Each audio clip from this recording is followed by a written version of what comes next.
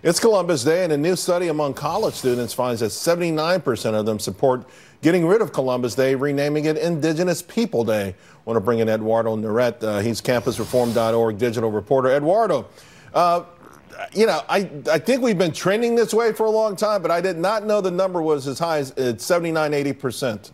It's disappointing. Look, the Leadership Institute's campus reform has been covering this trend for a number of years now, but just last week we saw this at campuses across the country. So, for example, Notre Dame is removing a Christopher Columbus mural from their campus. Vanderbilt University is taking the opportunity today on Columbus Day to teach students about white cannibalism. And what it shows is that our colleges and universities and our students are attempting to erase parts of history they don't like. It's historical revisionism, and it's disgusting. White cannibalism?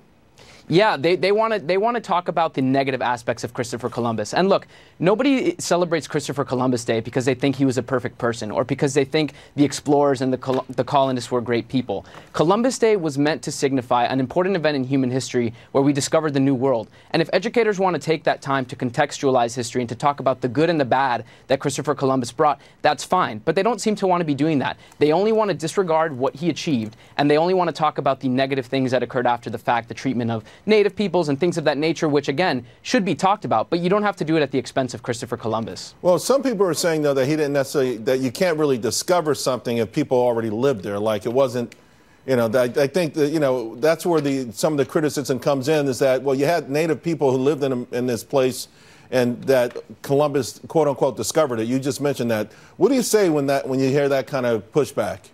Well, again, people lived here, but it marked an important event in human history. Look at what happened after Europe and what happened to the New World because of what Columbus discovered. That never would have happened if it was just the native people who lived here all that time. And again, the contributions that indigenous people have to this hemisphere, to history, to the culture of this part of the world should be recognized. But we don't have, history is not a binary choice. You don't have to pretend that Columbus didn't exist and that he didn't discover the New World just to talk about the native people. We should use this day to talk about the good and the bad of both. Well, trending on Twitter right now is only Christopher, so people are putting their ideas on who the only Christopher we should be celebrating today is. Some interesting choices on there.